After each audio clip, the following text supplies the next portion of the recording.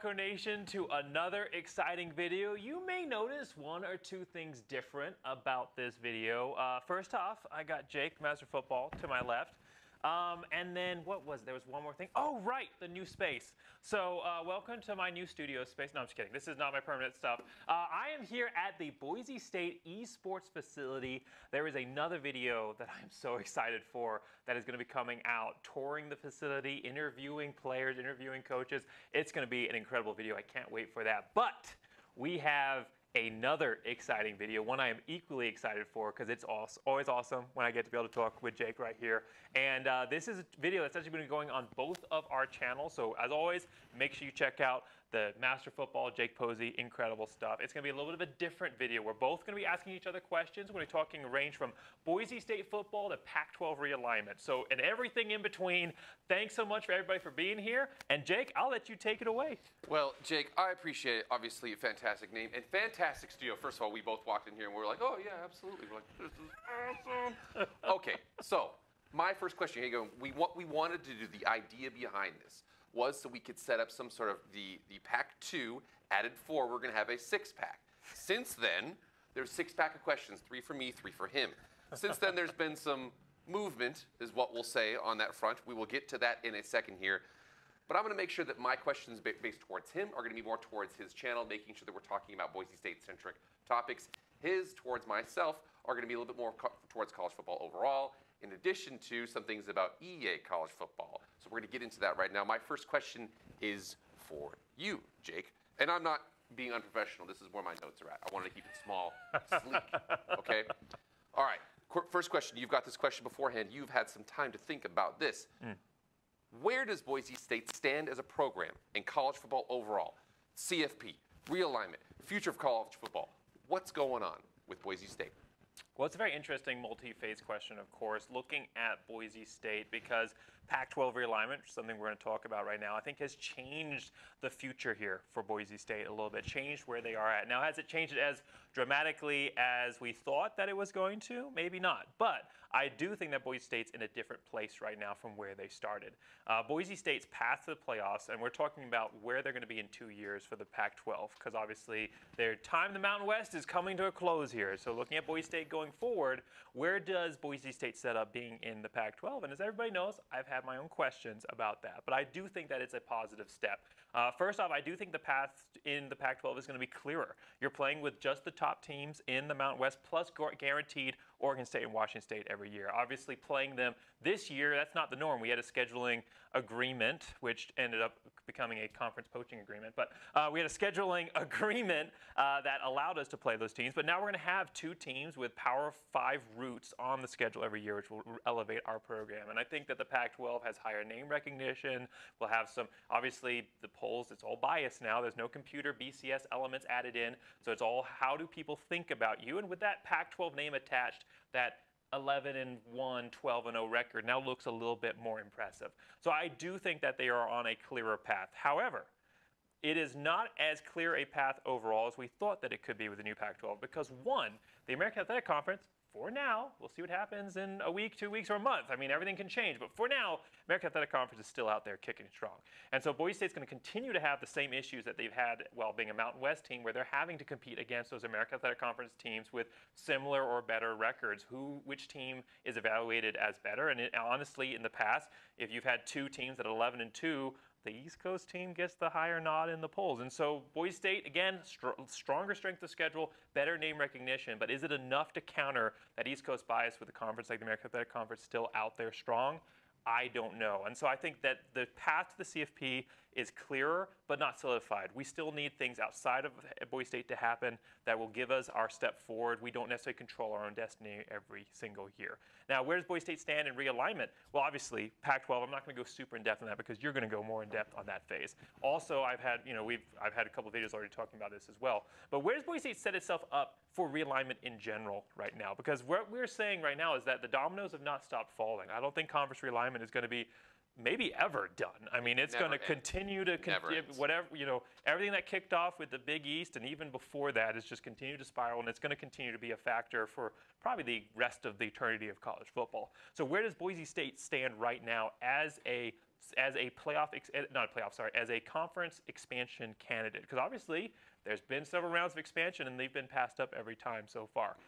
I think right now, as far as being an expansion candidate for like maybe the ACC or the Big 12, depending on what happens in their future, Boise State is setting itself up in a better place. I think obviously, again, being part of that Pac-12, even though again it's still not it's not a Power 4, it's not going to be. I don't think it's going to get its autonomous status back. I think it's still going to be considered somewhat of a group of 6. That does raise your name elevation, right? And obviously, college football in general, so much of that is about doing what others have done. Nobody really likes to be trailblazers in the world of college football. Boise State does, blue turf and everything else like that, obviously. But most teams, most conferences, they don't like to be trailblazers. So if Boise State's already been considered as an expansion candidate and has been elevated, maybe other conferences would consider that as well. But I think that you've got two other big elements here that I think are going to raise Boise State's status. One, the Heisman campaign with Ashton Jeanty. I think that's going to have huge ripple effects. If that's something that can actually move to fruition, if we can see him in New York either standing and taking the trophy or being part of the contention for that trophy, that being a group of 5 program that is a Heisman contender, that shows that you're not just an average team. I mean, we've had great athletes in the group of 5 in the past, but I don't think anyone's run the group of 5 since BYU did it, and they weren't even really a group of 5 type program back then. It was a little bit of a different circumstances than what we are at today. So having that Heisman contention, I think, whether he wins it or not, has elevated Boise State's status. And then it's going to be that CFP. Can Boise State get to the playoffs? Can they be a team that is routinely competing for and being in that? Because unfortunately for Boise State, the last round of realignment happened to coincide with, let's just say, not some great years for Boise State in their history at least. And so when we're talking about realignment, a lot of it's what have you done lately, and what Boise State is managing to do with its Heisman campaign and with its CFP potential pushes here, and being in that top 25 again, right, being on that national stage can help you compete against your regional market that has always held Boise State back if you're able to be a national team.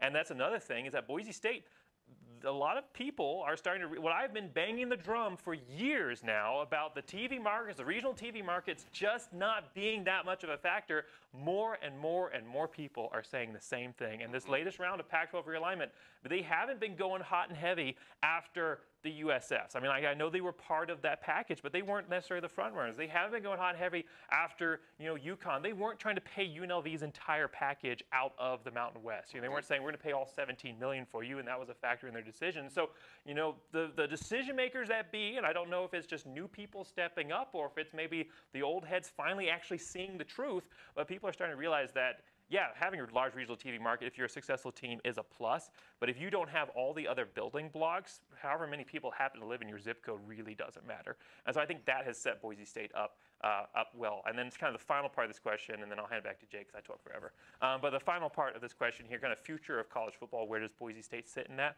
I mean, that's really hard to say. We'll have to see where things go. I think Pac-12 does provide Boise State a better opportunity to avoid being relegated if that next phase of P2 split does happen, because now you've already kind of essentially concentrated most of the top teams in this one conference, and they're going to have, again, that higher name recognition, higher brand awareness. And so hopefully that can help Boise State have a leg up in being maybe not quite outside looking in, but maybe in the next phase you have and again, we're theorizing what this may look like going forward, but maybe you have something like Big Ten, SEC, and then kind of a best of the rest kind of situation, like a three-way path, and maybe Boise State could be part of that. But whatever that ends up being, whatever Boise State does right now is going to impact what it can do going forward. And so Boise State's future, as far as a college football, as one of the top tier elements of college football, are all going to depend on if what we're seeing with Spencer Danielson can continue to build, have that CFP success, have that Heisman success, continue to build the program now, and that will set the future. Absolutely. No, and you had mentioned too with the fact that, because you and I have gone over the fact that, like, oh, you got to add Rice because it gives you the Houston market. And we're like, dude, it doesn't. There's something more and more happening, and they've been talking about this more and more with the fact that the Pac-12, the new Pac-12 right now, is going to explore certain DTC options, direct to consumer. No going through ESPN, no going through somebody else, and all that matters in that instance is, are people watching you or are people not watching you? Nobody cares how many households can be bundled into the cable package. The cable, by the way, that everybody is dropping and cutting the cord on. So lots of things are happening. At the end of the day, like you said, and this will lead into some of the things I'll say, are people watching you, yes or no? Boise State leans more towards yes. And well, my question for you is going to lean into that Pac-12 discussion as well. I know that it's going a little bit out of order. I'm going to save my first question for last for you. So Sure. we're moving on to question two. Sure. But just talking about that Pac-12 realignment, I know that I kind of talked a little bit about it, but this is something you love to talk about on Yeah. your channel. You do a really, really good job. I don't know if you're watching this video on my channel, if you're watching it on Jake's. If you're watching it on Jake's, make sure you like, subscribe. If you're watching it on mine, hey, take a break, go like and subscribe, watch it on his. He does a incredible job breaking down that conference realignment element. And I really enjoy those videos. So with that thought in mind, Pac-12, and I've got a little bit of a multi-part question for you as well, but we'll kind of go piece by piece. Just right off the bat, for the Pac-12, what are your thoughts on these alignment moves? I mean, I know there's been a lot of questions about whether this was done properly or not, but just kind of your overall take on what this realignment is. Has it been done well, and what your overall thoughts are? Absolutely. So this is going to feed into kind of the thing I just mentioned there before, the direct to consumer. The reason why we're here, and if you look back at this, there was a couple different conference realignments. There was Arkansas leaving from the Southwest Conference to go to the SEC Conference. Part of that was because I think it was like 5 out of the 8 members of the Southwest Conference were under investigation. We're not going to go into that. We're not going to go there. So there was other reasons behind that. And then you saw a couple years later, it was Nebraska. Nebraska decided to go over from the Big 12 to the Big 10, and then Colorado went from the Big 12 to the Pac-12. Missouri went from the Big 12 to the SEC. Most of that was because of frustrations with the Longhorn Network. And actually, the Longhorn Network is the reason why Oklahoma and Texas are not in the Pac-12 right now.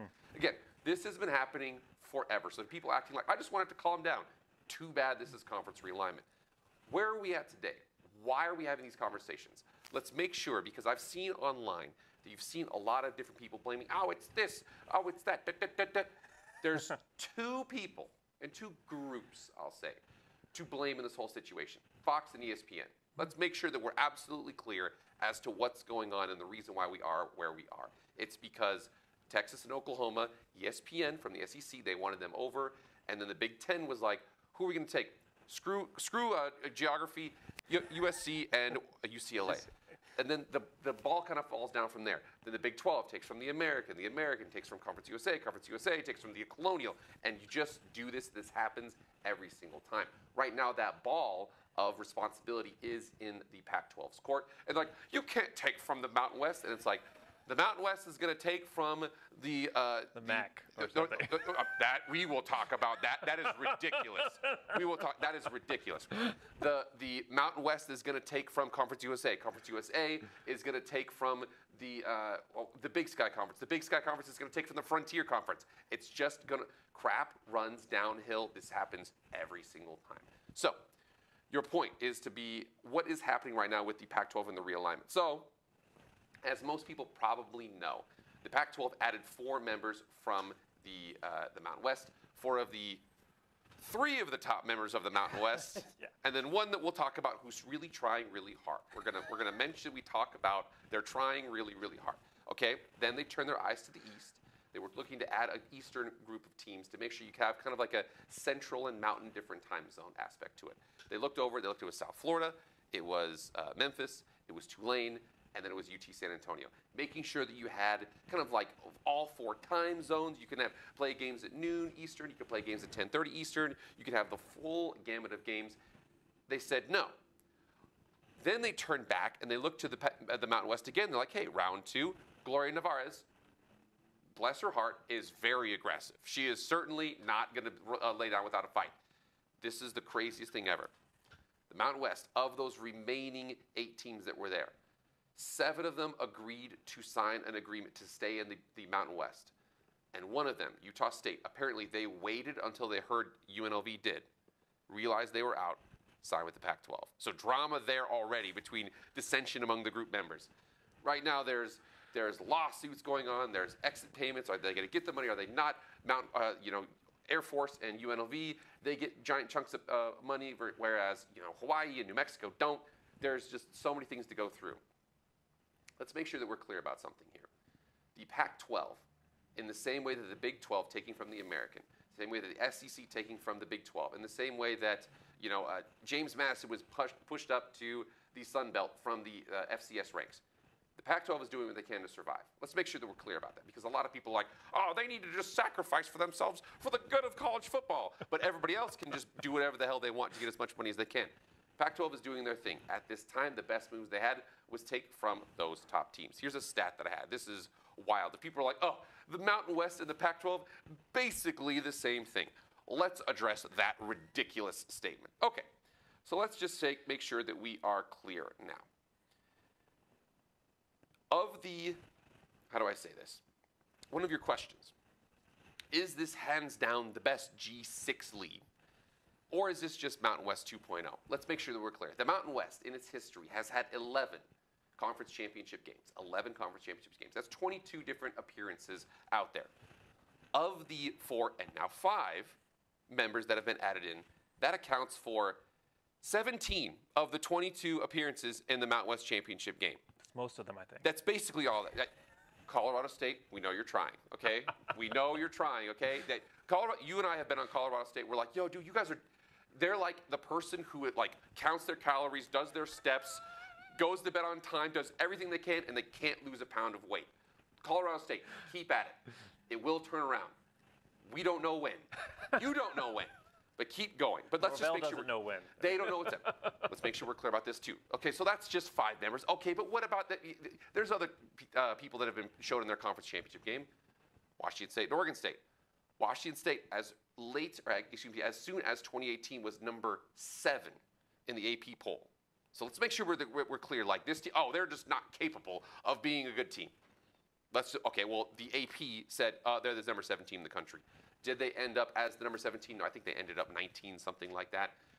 Last year, we all forget, right now we're looking at Oregon State. Oh, they lost to Oregon.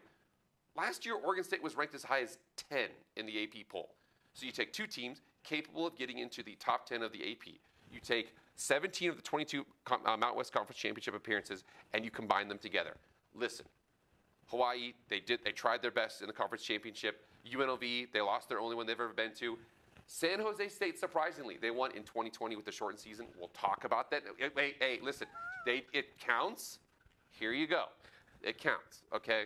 Wyoming went, they lost to San Diego State. Again, so there was 5 appearances, 1 in 4 in those games of the remaining teams. So the narrative that this is easily the best G6 conference.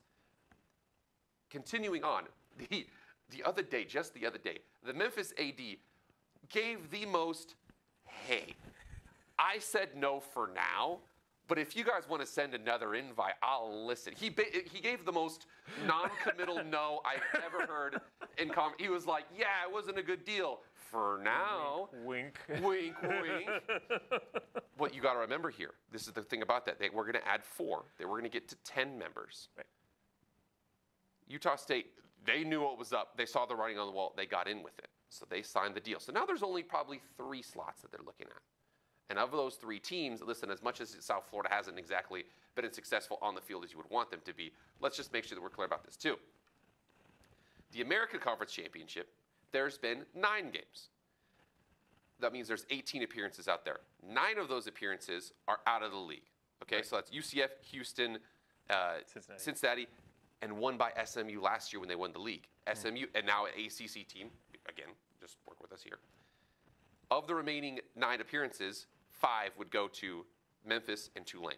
South Florida's never gone. Listen, we understand. But if you add those members, now the conversation, again, if you add the top of the Mountain West and 2 teams that are capable of being in the top 10 together, that's easily the best G6 team. If you add Tulane, Memphis, and South Florida, it's not even a G, it's a different organism at that point. Then it's Power 2, the 2, second lieutenants, the Pac-12, and then 10 miles of crap, and then maybe the Sun Belt. I don't know. Maybe Liberty's holding up their end of the bargain. We know your boys. So the fact of the matter is that that's where they're at right now. Is, again, conference realignment is never going to be done ever. I actually could talk about what I think is going to happen like what does 2070 look like for college football, was going to be a crazy conversation. But right now, that's where the Pac-12 is at. They've added their 7 members. They really don't need an answer until June 30th, 2025, because they want to make sure they can avoid the conference realignment or the conference exit fees for the next year. They kick in after that next day. So things are fine. It's much more stable than the Mountain West. the Mountain West, UNLV, the greatest question in the world. What is going on at UNLV? First of all, that's Matt, starting quarterback, backup running back, NIL payments over here. We're not even going to address that. They signed a deal. They signed a binding agreement to stay with New Mexico, Hawaii, San Jose State, Wyoming. And Wyoming fans, I love you guys. Okay, I actually feel like Wyoming fans, good hearts. I appreciate you guys. Air Force, what are they going to do with that money? It doesn't go to NIL. You and I pay, our federal withholding is what pays for all that stuff. Like, what are they going to? They didn't buy F-16s with it or something. I mean. So the problem is, the problem is like when you think about UNLV, they signed with the Mountain West. Part of the deal was if they get an invite, and this was literally in the deal. Part of the deal was if they get an invite from the Big 12 or the ACC, they can leave. Let me ask you a question.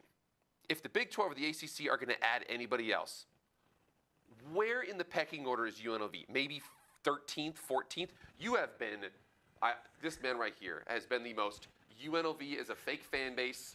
It's bot traffic. Nobody, if you walk through Las Vegas, nobody cares about the team. They play in an off-campus stadium that they have to tarp off the top row. They got $25 million that you and I both know that's not going to buy you a stadium. What are they going to do with the $30 million? They got a $30 million. It's 30 pieces of silver is what they got, okay? They have literally, this might be, I'm not trying to say that the Pac-12 is the SEC, and I'm not trying to say that UNLV is Georgia Tech. But this is this similar situation to Georgia Tech leaving the SEC in 1964. Because there's no guarantee you're ever going to come back, and one conference is headed for ascension, and the other conference is not. It's going to be in a lot less of a situation than the ascending conference. It's very clear about that. So my favorite theory is that the AD just had a really wild night on the Vegas Strip with the endowment fund, and then just couldn't pay the exit fee. I think that's the going theory right now. No, you see the problem with that thought is that right there has a legitimate excuse. If you're UNLV, so I want to make sure that we're clear. But you try and do this with me. Let's do this collaboratively. Okay, let's steel man the case. Okay. We're not going to straw man this case. We're UNLV right now. We're going to steel man taking $30 million, saying no to the Pac-12. The good news is you have $30 million. Fantastic. You can buy an 8,000-seat stadium on campus. You can build a brand new. You can update, Sam Boyd Stadium or whatever it is with $25 million. That's cool. That is yours.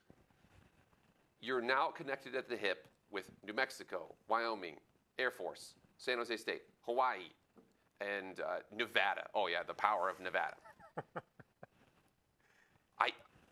That's about it. You get a paycheck, and I don't know, because you know that they're going to have to add either New Mexico State, Texas State, UTEP, Sacramento State. Like, the problem is what's the logic there? If the logic is the Pac-12 is going to fall apart, that might be a fair thing. Oh, the Pac-12 is just going to fall apart. The Pac-12 has already came out and said, like, we would rather add UConn. We're going to do this, that. We'll find an 8th member. We'll make sure that we're good. I don't know how to steel man not accepting the deal.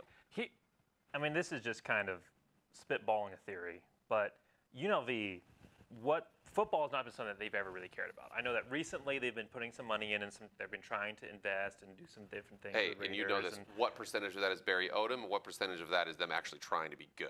Because you and I both know that Barry Odom is looking at that 2026 schedule, and his most difficult away game is going to be at Nevada.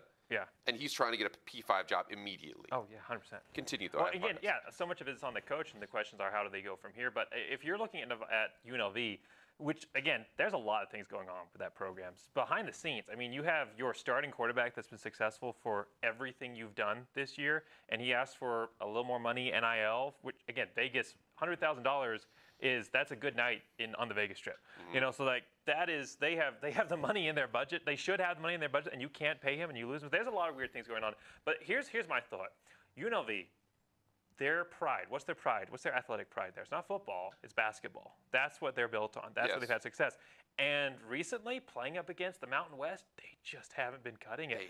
They have, and the best Mountain West teams have now left. San Diego State, Utah State, Boise State. Even Colorado State had a decent year. Yep. So the good basketball teams have left. Now, if UNLV is looking around at a way that they can get back to the tourney, who are they playing basketball-wise left in that conference? New Mexico, who has some history but hasn't been great recently.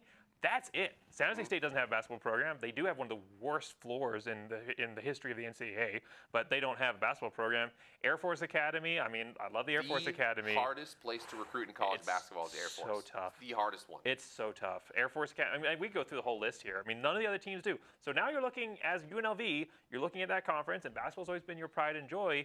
You basically just bought your way into, or not bought, got paid to be the automatic bid to the tourney every single year from the Mountain West. I don't know. That is just me theorizing on, because for me, I'm looking for answers because it makes zero sense. I didn't want UNLV to be part of the expansion of the Pac-12. I didn't want them to be, and now they're not because the Pac-12 didn't want them, because they didn't want to go. I can't wrap my head about that. So the great thing about that too that everybody needs to realize here is that, and this is the fact that I'm going to say this is absolutely bananas. Kentucky football makes more money than Kentucky basketball. Now you're like, what? That absolutely is 100% true. So of conference realignment, again, 80% of it is football. Right. There's like a 10 to 15% basketball, and then there's 5% whatever everything else is. So I understand what you're saying. Well, they could look for that automatic bid. All they got to do is beat Nevada and New Mexico, or they get to the off-conference, or they get to the tournament. You and I both know it's going to be a 15 seed at that point, maybe a 14 seed if it's conference. They'll be playing in Dayton. They will be, or they have a play-in game in Dayton or something like that. So I understand you're like, that is one aspect to look at that. That does seem to me, though, jumping over dollars to grab pennies, just because, like, the conference payoffs for football, again, they had the offer. The offer was on the table. They said, no, hey, you know what? If you can figure something out, that's fine. I will say this. The Pac-12, a lot of people were talking about the Pac-12 with the realignment here. One thing that's really interesting here, I would not be surprised if UT San Antonio, of those 4 lists, because remember, there was at one point, there was the graphic of, it was the American, and had those 4 programs on the graphic. I was like, oh, that's because those were the ones that were rumored to leave. I wouldn't be surprised if UT San Antonio is removed from that graphic and remains Tulane, Memphis, and South Florida. Here's what I mean. Did you know there's no direct flight from Memphis to San Antonio? I tried, and if you guys can find it, I will mea culpa the whole situation. There's no direct flight. So flying from Memphis to Denver, direct flight, is shorter than flying from Memphis to San Antonio. Wow. So here's another thing. Salt Lake flies direct to Tampa, New Orleans, and Memphis. So one of the things people mentioned, oh, yeah, well, the non-revenue sports, there's going to be a lot of expenses there. It's going to be so hard to integrate there. What I think will probably happen is there will be, if they get to 10, there will be 5 West, and there'll be 5 East. And the East will be Colorado and Utah State, who both fly direct to all 3 of those locations. San Antonio, ironically, doesn't fly direct to Memphis. This is a weird thing that you have to remember, that that's a way that you can help reduce those non-revenue sports. It's because people forget here.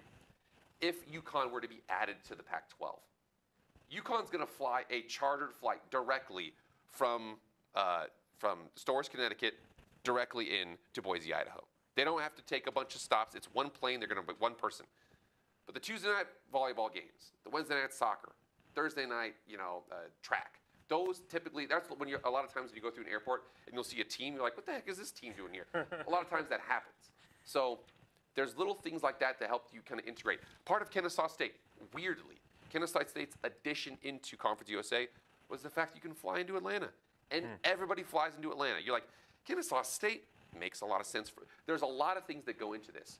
Institutional, direction, drive, TV in terms of whether people want to watch you, and then also how would I say this here? Like logistics. Appalachian State's going to be hard. That's going to be a tough one to integrate with, Whereas like Rice, as much as we talk trash, Houston's a big airport. Right. That's little things that you have to factor in, especially when you get to the lower levels of college football. USC can fly there and UCLA, with the amount of money that they're getting, they can fly back and forth between Maryland and Rutgers and Indiana and Minnesota all they want to for all the non-revenue sports, because when you get $80 million, it's going to work out. You get down to that level where the Pac-12 is at, and you even remembered that they were like, yeah, the deal wasn't that great, but, maybe a little bit. What are we talking about here? I suspect in the next couple of months, before June 30th, 2025, there will be an addition of those American teams. And like I said before, at that point, we're not talking P4, G6. We're talking P4, G5, and something in between. And the point is that here's one of the big reasons. Why would you do this? What's going on here? Let's just make sure we're clear. Let's just say DEFCON 1, worst thing that can happen. What's the worst thing that can happen? Big 10, SEC, ACC, Big 12 all say, nope, here's the line, no, you guys are out. You still want to have the best league possible. Right. There's no part about that where it's not like get the best, because then you'll be the SEC of the G6. Right. You still have to do that the best that you can. I like these moves so far, and I know they're not done. All right. Dude, don't worry, dude. We're going to take, this will be an 8-hour-long interview. Don't even worry about it. It's going to be 8 hours long. Okay. Hey, we got the best studio space we've ever used. We might as well utilize it, you know? 3.5 hours. We're going to go get some sushi. We're going to come back. We're going to make all of our content for the rest of the year. We're just going to break it up into chunks here. 100%. All right. This is the real question that we're talking about. You kind of alluded to it here, but I want you to go into more of the specifics of this. This is a yes or no question, but I want you to fill it in. Can Boise State return to the magic of the 50-3 era, and how do they do it? So, yes and no answer here. My answer is going to be yes to the contingencies. Sure. So, yes, I think they can get to it in spirit. If you look at Boise State teams from the past, getting 50-3 was super impressive. But if you look at 2003 through 2004, they had 3 years there where they won 12 games, 13 games, and I might be off on my number here, but another 12 or 13 games. And so that putting together consistent 11, 12-plus win seasons is something that Boise State did before Kellen Moore got there. I mean, Kellen Moore and Chris Peterson and the Fiesta Bowls, those took us to another level, but the foundation was already laid by, players like Ryan Dinwiddie, who came through and set everything up for Boise State even before. I mean, even Dirk Cutter and everything he did to lay the foundation for this program. And so I don't think you need Kellen Moore to get to 50-3. I think all you really need, especially with a school like Boise State, especially with a school like the brand and marketing power of Boise State. The people that want to get rid of that, 100% no. No, and they don't have the support of the athletic director, so okay. It's not going to happen. Continue. But when you have a school like Boise State, when you have the brand that Boise State does, when you have the recruiting advantage and the history that Boise State does, all you really need is the right coach, and it doesn't have to be a Chris Peterson. I mean, I love Brian Harsin, but he wasn't Chris Peterson, and he was still extremely successful. Did he get us to Fiesta Bowls every year? No, and I know that was the standard then, but how many of us the last 3 years would love to have had what Chris Peterson was putting on the table every year? I mean, really, the only time in Boise State's history going from end of Dirk Cutter's career all the way up through the present, the only time we've ever faltered is under Andy Avalos, and it's just because that was just one coaching hire that wasn't the right fit. And again, I'm not trying to put hate on Andy Avalos here or anything. I think he's an exceptional DC and he's part of the Brotherhood, but that just wasn't the right fit. But you and I talked about this when we did our previews, and we do this every year, so make sure you guys, again, tuning in. But every year we preview the entire schedule and we go through. Every single season we've said this team can get to 10-plus wins. Yep. And they should have been able to get to 10-plus wins. And what happened the moment that Andy Avalos was removed from the program and Spencer Danielson took over? Mountain West Championship right away. We went from being clearly on track for one of the worst seasons since 1997 and not even getting to bowl eligibility, and that was the discussion point, to winning 3 in a row, including Mountain West Championship game. And then, without even having a quarterback, I mean, you've got C.J. Tiller out there who has 0 starting experience, almost no playing experience. We still almost beat UCLA, who was a very, very good program, one of the best defenses, top 10 defenses in the country. And we were, I mean, again, second half, not right adjustments, but whatever. We almost beat them with a team that was headed for the worst season since 1997 because this roster has always been good enough to get to 10, 12-plus wins every single year. Now, you do need to have a couple of factors to put you over that edge, to get from just being a 10 or 11 win program to being a undefeated program, to maybe having a single loss in the season type program. There are things that you need in place, and I think Boise State has those right now. And it all starts, number one, with the athletic director. You look at those teams, those Boise State teams that from, 2000 on, and even before that, you look at those Boise State teams, obviously they had what I would like to say is an incredible athletic director there.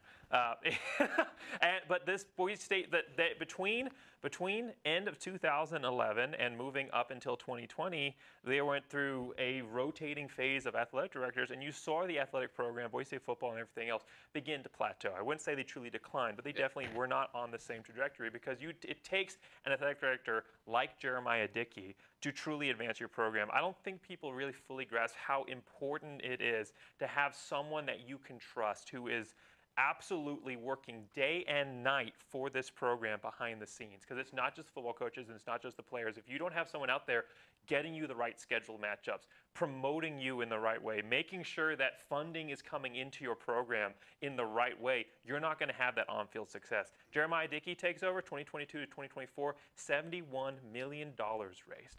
$71 million raised. Steady ticket increases. We're now at 20,500 plus for this season, but steady ticket increases every single year. When previously Boise State was on a 5-year decline in ticket sales, and during a point when Boise State had some of the 3 worst years in the modern program history, and yet season ticket sales increased every year underneath him. Aggressive moves in scheduling. We've got Notre Dame, we've got Oregon, we've got Washington. Some of those teams are still coming up. The move to the Pac12, and again, there's a lot of hurdles, and who knows what's going to happen. But he made the jump and did what's right for this university, put it in the right place. It takes a quality athletic director, and then a community engager. You have to have somebody who is out there engaging with the fans at a personal level. And I think Jeremiah Dickey does that better than anybody in Boise State's history. And so that's the first stage. Next step underneath that, you've got to have good coaching. I think it starts at the top of the athletic director, but then underneath that, you have to have quality coaching. And the elements that make a successful football coach, especially at Boise State, are 3 elements. I think personality, innovation, and being able to set the right culture. Personality, Spencer Danielson can't be beat.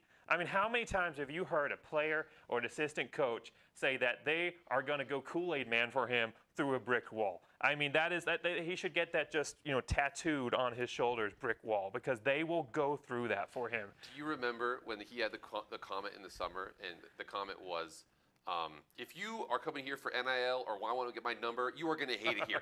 And he got roasted by all of college football. Hey, UNLV fans,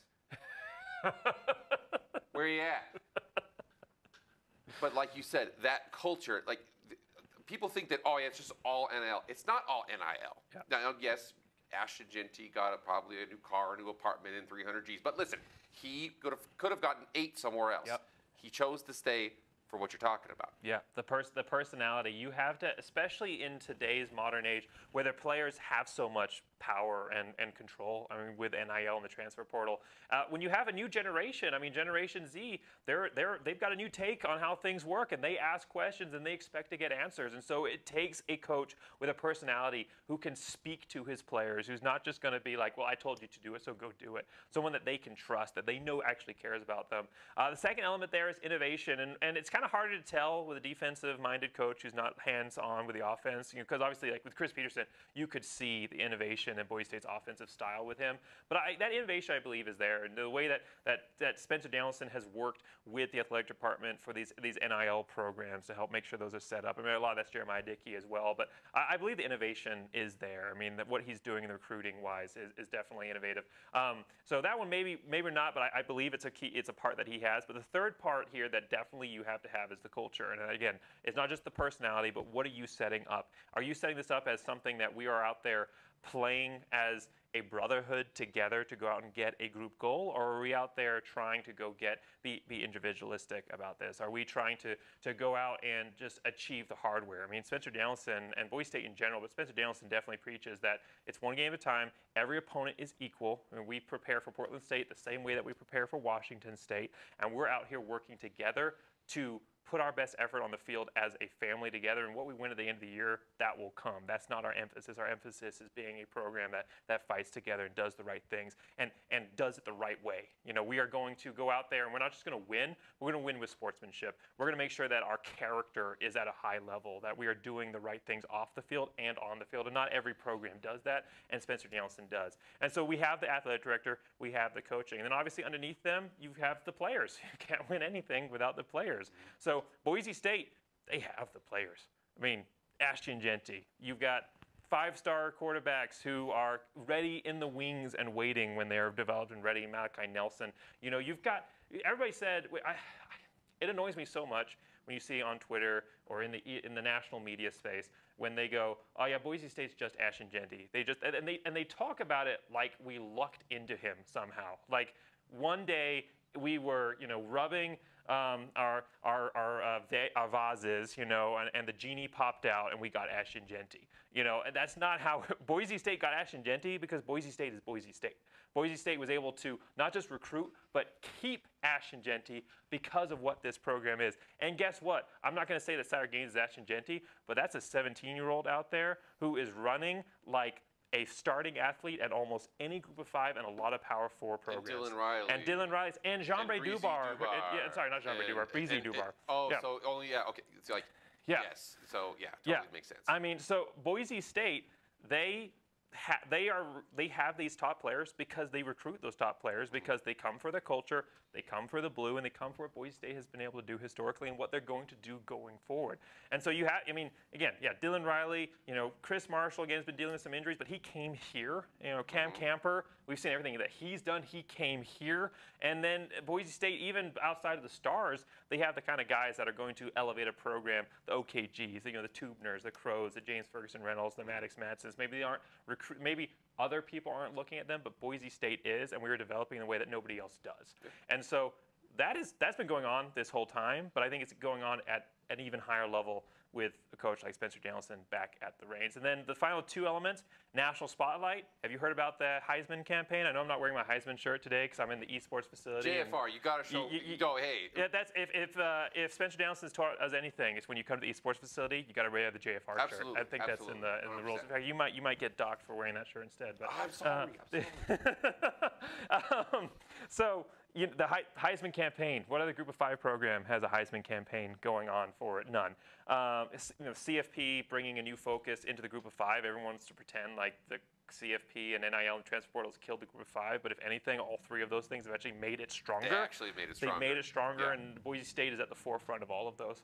And then the final element is, like I said, we talked about this. This team has always been good enough to do it. They just haven't had the right combination of everything above. And so, do I think that they're going to go and do 50-3? I don't know if that's ever going to be achieved again in college football, because it hasn't been achieved anywhere else in college football. There's a reason that Kellen Moore is the GOAT, because he did that with everything else that was around him as well. There was some great rosters, but that was unique. But are we going to see multiple undefeated seasons, multiple 12-1, 12-2 type seasons going forward? We're back, baby. We're going to see it, and I believe that's coming. I love that. Awesome. All right, here we go. Question for Jake here. And really, honestly, we're talking about the future and what does it hold for Boise State, and can they get back to that? We're going to continue with that discussion of the future here with my next question for him. What is the next realignment domino to fall? Okay, so we're in a weird spot right here, because the next big realignment domino to fall, if I'm in Las Vegas and I'm betting money, it's going to be some of the American teams coming over. These endowment money?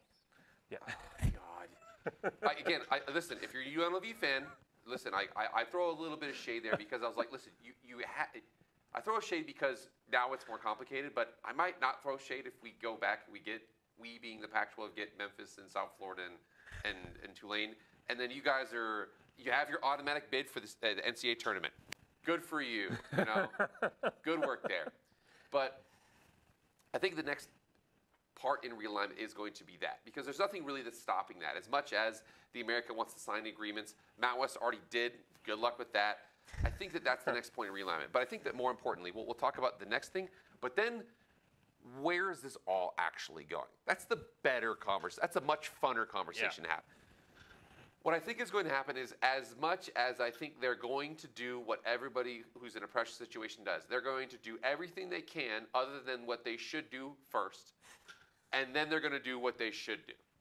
The ACC, let's just make sure that we're clear about the ACC. They currently have, I think it was something like 30 to 40% of the views of ACC football. Florida State, Clemson. Now, I know this year hasn't exactly been great for Florida State. We're not going to go there. But people still watch. They're not winning, but people are still watching. They're eventually going to be like, they're going to do the same thing they've been doing for a while. A couple years ago, they were like, hey, we're basically most of this TV deal. Can we get most of this TV deal money?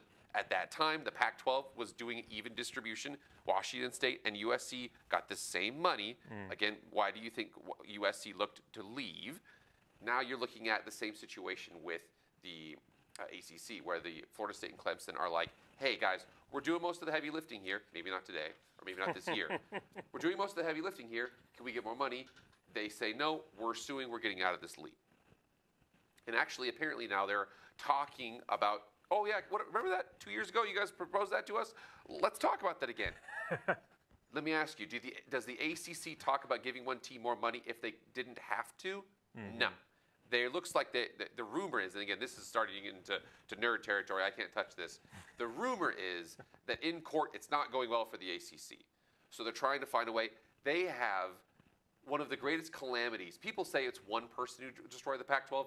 It's like 30 people. It's like 30 really, really dumb people who made 30 to 40 to 50 to 60 huge mistakes. It's not just one person. Hopefully, of that long chain of people making those decisions in the ACC, one of those 30, 40, 50, 60 people can avoid this situation. I'm betting that they're going to try. Now, it might be you have to give Florida State and Clemson 40% of the deal, which is going to be, like, Miami's going to be, okay, I don't really like that. Wake Forest is going to be furious, but let me ask you a question. What leverage does Wake Forest have? They have Bachmeier, so. They have Bachmeier running the slow mesh. Don't get me started on the slow mesh. I got some NCAA college or EA college football up here. But let's just make sure they're clear. One good question, and here's a good question. Let's just say that the NFL, this is weird and it's not going to happen, but we're going to play a game. So the NFL came for college football. The NFL came for the top of college football. Okay, they wanted the SEC. They're going to pick the best teams. Who are they picking? You're probably going to pick Alabama. You're probably going to pick Georgia. I bet LSU, Florida. I know it's not going right. You probably pick them. Texas A&M. Probably Texas A&M. Probably Tennessee. Yeah. Are you picking South Carolina? No. Are you picking Kentucky? Not unless your basketball's coming along. Maybe. Yeah. Are you picking Missouri? I like Eli Drinkowitz. Love what you're doing. Mississippi State is a no. Yeah. You know, Vanderbilt is a no. My question to you is, if we saw a Pac-12 style kind of pillaging, what would happen to the middle and bottom of the SEC, and what would happen to the middle and the bottom of the Big Ten? Because there is a middle and a bottom of the Big Ten. Top, you're going to put USC, you're going to put Michigan, Ohio State, Penn State. You probably put Nebraska from like a value perspective. Maybe not on the field. Trust me, I've watched all the Nebraska games. Love you guys. Please, okay, for my friends' sake. But then after that, you're like, okay, like where does Minnesota fit into college football? Where does Northwestern? Where does Illinois? Where does Maryland? Where does Rutgers? Rutgers, basically, their addition to the Big Ten has been all of the Ohio State alum who live in New York can now go to a game. That's basically what they've been. So if we're in a situation where in the future, the ACC is looking around and they're like, hey, we either need an unequal revenue distribution or we're going to get plucked. Now, can we keep our rate 8 the same way that the Big 12 had? Can we stick together and pluck teams? Who knows? The better question is that right now, the Pac-12 actually had something that's going to show up in the Big 12 and the Big 10 and the SEC. They just signed it. 50% of the revenue from a CFP appearance goes to the team that goes. Before, in the Mountain West, it was evenly distributed. Now, you are rewarded for what you kill. Ohio State's looking at Indiana, and they're like, hey, we go to the CFP every year. You guys don't. We're not doing equal revenue distribution. That conversation's going to happen. And then the things will probably settle for a little bit here. But then I'm probably thinking 10, 20, 30 years from now. Ohio State, and again, these universities aren't going to be like, you know what? We're gonna get unequal revenue distribution for CFP appearances, and then we're gonna coast until heat death of the universe. No. Eventually, what's gonna happen is that the big limiting factor in conference realignment is, and people think this is weird, it's how many games you can play. Because if you could play 40 games, you could have conferences of 70 people. There would already be a super conference. Right. So you can't play that many games. So the problem with conference realignment as of late is that people have been adding teams. It was 12, now it's 14, now it's 16. Big Ten's at 18. Yeah. They're talking about if they get Florida State and Clemson, that'll be at 20. The problem with that is that now that's 20 slices. So in that instance, what you do is you either do unequal revenue distribution, which could last for a little bit. People think we're headed for a Power 2. We're headed for an EPL, your English Premier League style, top, middle, and bottom. Here's the problem with that. Ohio State and Michigan love that. USC, Georgia, and Alabama love that. Minnesota, Missouri, South Carolina, Kentucky, Texas A&M, Florida, who else? Let's go. Indiana, Maryland, Rutgers. They hate that. Yep. Because now it's, what do you do on the field? Yep. That's eventually what's, first of all, football is going to separate from the rest of the sports. It's going to. We act like it's not going to. It's going to. Right now, UW plays conference games for women's volleyball in New York. What are we doing here? Football is going to separate. As you saw recently, that the Big Ten, the SEC were meeting to kind of discuss maybe an alternative model to the NCAA. First of all, people have been calling for that forever. But what I think we're heading into is that the top teams want to play each other more often. When you add USC and UCLA and Washington and Oregon to the Big Ten, you still sometimes have to get your USC at Indiana, your Oregon at Maryland, your Minnesota at UCLA. And you're like, the TV partners are like, ugh. At the end of the day, especially if we go DTC, direct to consumer, do people watch you? Do people not watch you? That's going to be what it is. So I think that in the future, what's going to happen right now, the next domino realignment, something's going to happen with the American. The AD for Memphis said as much. I think that the ACC will figure something out if they, here's the thing, if they get pillaged, if they don't, kind of doesn't really matter. It doesn't stop the momentum of those top level teams are always going to want more and more and more and more of a slice of the pie. Or they'll want a bigger pie and a bigger slice of it, whatever it is. That's not going to stop. And the current system still has inefficiencies. That's where we're heading in the future. We're going to get to some sort of, maybe it might not be promotion or relegation, but there will be some sort of EPL-style system that college football will implement. If we move to promotion relegation, I want royalty fees because I was like literally the first person to suggest that on my channel. So if that happens, I want royalty And people fees. people think that, oh yeah, well the top teams wouldn't want that. The top teams would love that. Yeah. Okay? If Ohio State was playing conference games against USC, Georgia, Miami, we watched. All the people that say that wouldn't be popular all watched Michigan and USC last week. Oh, yeah. 5 million people watched that game. I was one of them. The narrative that I wouldn't watch, get out of here, okay? That absolutely is what's going to happen. These TV markets, these TV partners who have been putting pressure and pressure and pressure, eventually when things kind of settle, they're going to be like, you know, we could make this even more efficient. Joel Klatt said this a while back too. Joel Klatt's like, we talked about conference expansion, conference realignment. We're going to talk about people dropping from conferences. Because remember, the Mountain West, ironically, was formed from the WAC, from the top teams being like, screw this, let's form our own league.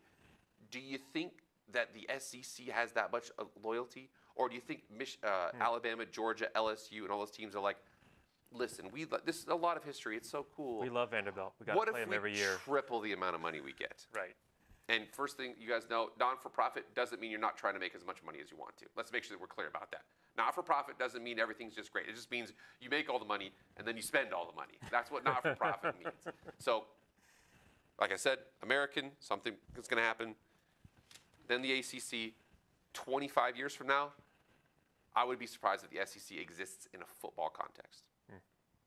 All right, my man, back to you. So, I don't even need to break my notes. I already know this one right here. So, we've been talking a lot. One of the only G5 teams that has a legitimate, in September, Heisman campaign for one of its players. In September. We're not talking like, oh yeah, well at the end of the season, this guy was really good. Blah, blah, blah. We're talking like, it was very clear by September 8th, it was like, okay, he's going to be a problem, like a national problem. The falling off of Ollie Gordon with whatever's going on there has helped, but let's just make sure that we're clear. He's on a different level. Ashton Jeanty. Him going to New York, Kellen Moore went to New York. All right, that's cool. What does an Ashton Jeanty Heisman win? Heisman first place. What does that look like? I think a lot of it depends on who you're talking to. If you're talking to Boise State fans, we're saying he deserves it. no matter what, really, this year. I mean, if he keeps up the pace of, even if he just drops 150 yards a game, combined with what he's done already, he deserves it. If you start talking about national media outside the Boise State circles, now you get to different questions and different what does it take. I mean, some people like RG3, they're out there saying Ashton Jeanty #1 Heisman campaign. RG3 though isn't part of the media anymore. He's no longer out there for ESPN, and there's a reason for that, because he's not a lockstep kind of guy. And so the lockstep media likes their lockstep partners, and those lockstep partners come from the Power Four. And so there is bias out there that's going to influence that. People have been cutting the cord more and more on every single day, but you're right. It's still right now that there's still power in those entities. So keep going. And so, the question then becomes is, what does it take to win over the voters enough? And I think you start talking like replay terminology here. I mean, like, you have to have clear and indisputable video evidence that Ashton Jeanty is the best running back in the nation. Because again, he's also not a quarterback. He's also a running back, and the Heisman Trophy has become largely accepted as somewhat of a quarterback award at this point. But Ashton Jeanty is in a unique situation with Boise State, because the reason that the quarterback usually wins the award is because in most offenses, the quarterback is the most important player on the team. Even if you have just an incredible running back, the quarterback is still running the majority of that offense, and the running back is assisting. In Boise State's offense, because of everything going on with the quarterback position over the fall and everything like that, and obviously Taylor Green leaving, Ashton Jeanty is the core of this offense. And so it's really like Ashton Jeanty's running the offense, and then the other pieces are assisting and aiding him. And so Ashton Jeanty's in a very good spot to have a chance to go. Probably the best chance of any Group of 5 player, and maybe of any recent running back, to actually go and win this award. But what is it going to take? I'd say if we were just talking podium, if we're just talking top 3 at that position, top 3, top 4, 1,700 plus rushing yards, 10 or more wins, Mountain West Championship appearance. So I think that really, because I think all of those things are going to happen, no matter what happens this season, he'll be in New York. Because I think all of those things are going to happen. I think we're going to have 10 plus wins. I think we'll be in the Mountain West Championship. And I think he'll have 1,700 plus or something rushing yards. I mean, he already has almost 600. He's played 2.5 games. And he has a lot of games where he's not going to sit in the second half the rest of the season. But what's it going to take for him to win it? Outside factors included, having to break through that bias. I think we're talking at around 2,000 yards rushing, somewhere in the 18.5 to 2,000 plus range. CFP spot. I agree, that's a big one. CFP spot. You have to keep yourself in the national light. Most of the time, even at the Power 4 level, it is somewhat rare to have a team that's at least not even in contention. Like, they usually have to at least be in contention for the CFP. Like, they don't have to win the national championship, but they have to be in contention. Like, Jaden Daniels winning it with LSU, that is not the norm. That's a bit of a rarity there, to have a team that's 3 losses, right? Like, completely out of the CFP contention, not even like top 3 in their conference, actually going out and winning the Heisman. So even just in general, I think he needs to make CFP, but especially as a Group of 5 running back. I think if he has 2,000 plus yards rushing, wins the Mountain West, gets to the CFP, he will win the Heisman. I think it's 100% lock at that point.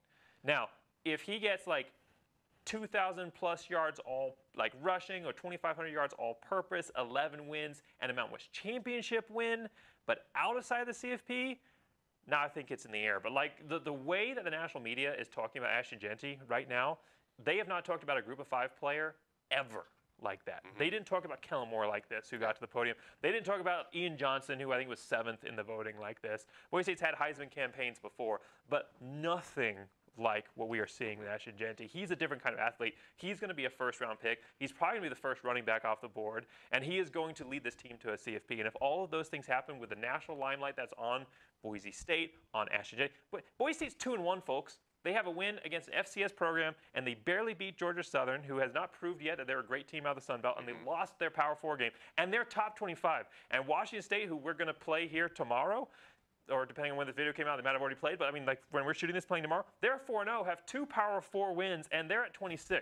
Boise State's number 25 because of Ashton Jeanty right now. That's why they got put into the top 25 by the national media, and I think that speaks volumes for where Boise State is being looked at in the national contention. If Ashton Jeanty can keep this up and the team can continue to push him up into that playoff spot, I think he wins the Heisman. All right, and I'm thinking off the top of my head. I'm trying to think from a national landscape what could happen there that could mess that up for him.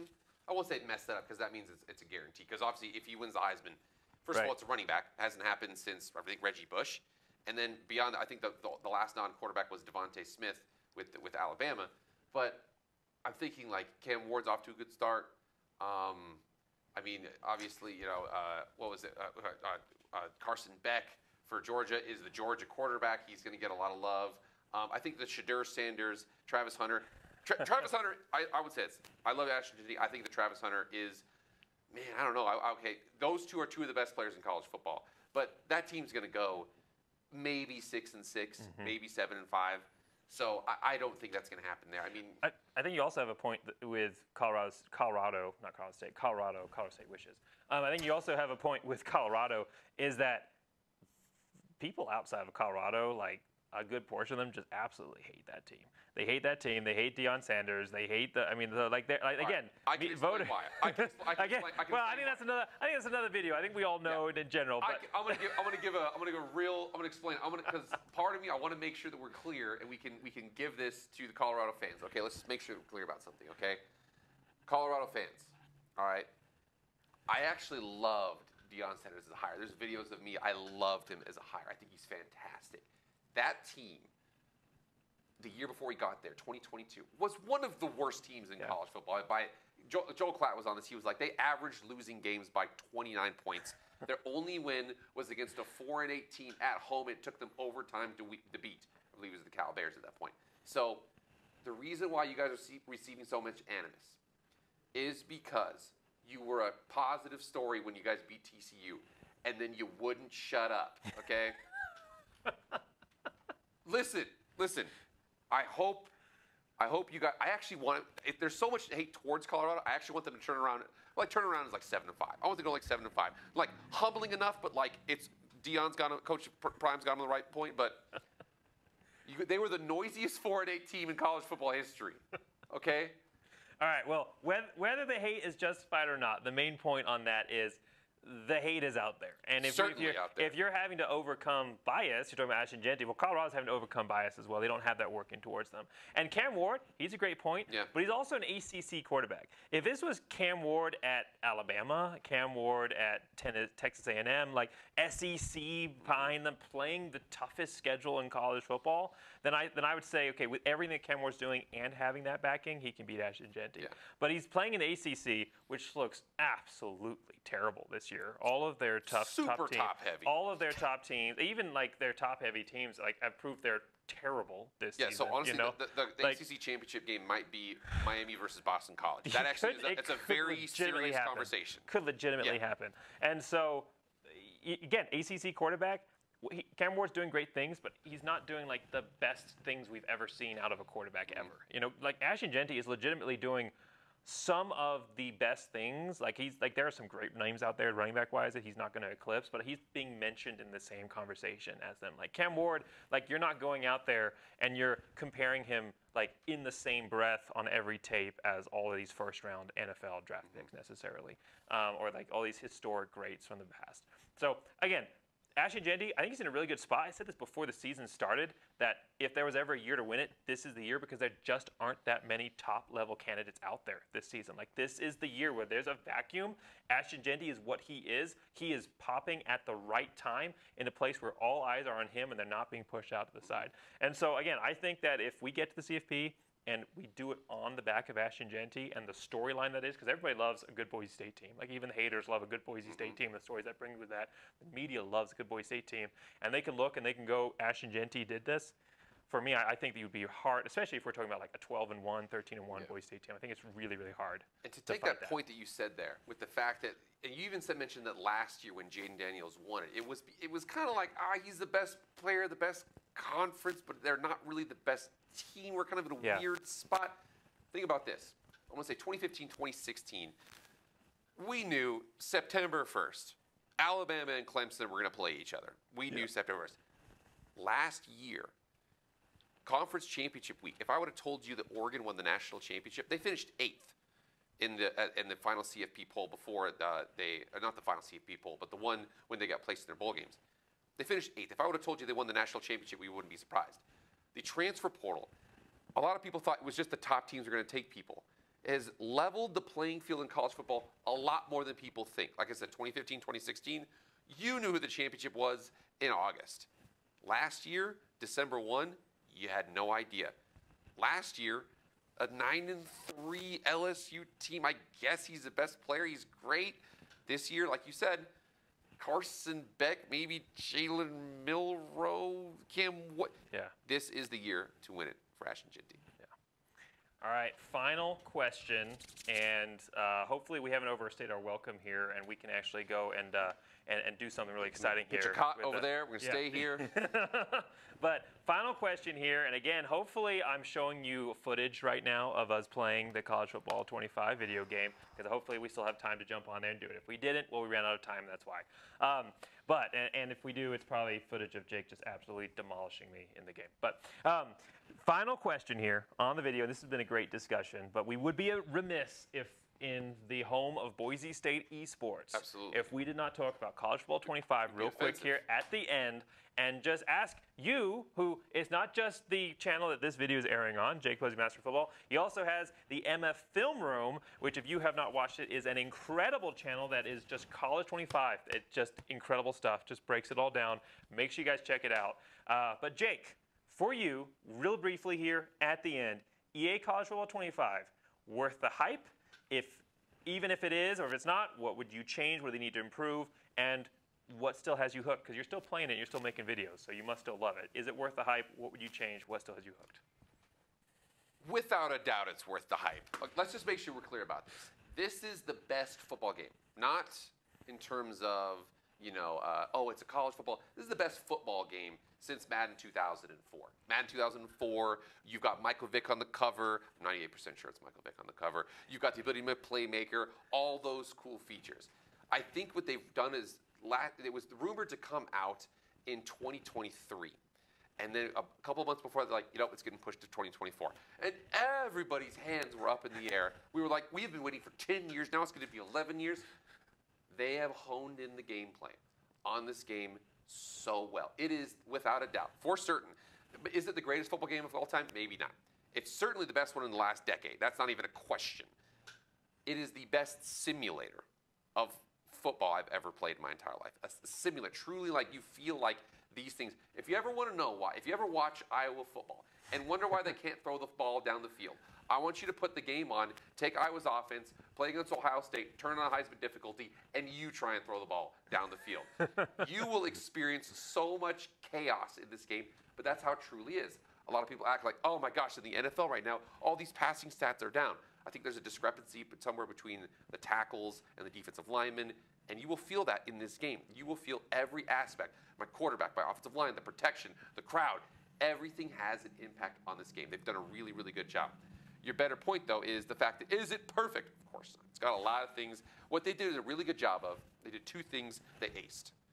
On-field gameplay and atmosphere. The crowds, the this, the that. You've got the celebrations, the mascots, the things here, the things there. They've done a really good job with that. What they could do a better job of, though, is there's certain logistical things they could do a better job of. Unfortunately, if you ever play in like a dynasty with somebody, you feel kind of isolated. I am with you. You're my friend. You're in the same league as me. I have to actively go and find you in certain areas. It's hard to kind of find. It removes the immersion aspect of it. You don't really feel like you're connected. You kind of feel like you're your own team. Same with the recruits. There's little things like that they could do that make it a little bit more holistic, because it is a national sport. As much as people think, oh yeah, well, the Power 2, nobody else cares. There's a ton of viewers in those ACC, Big 12, and those Pac-12 and Mountain West, the top of the Mountain West games. There's tons and tons of viewership.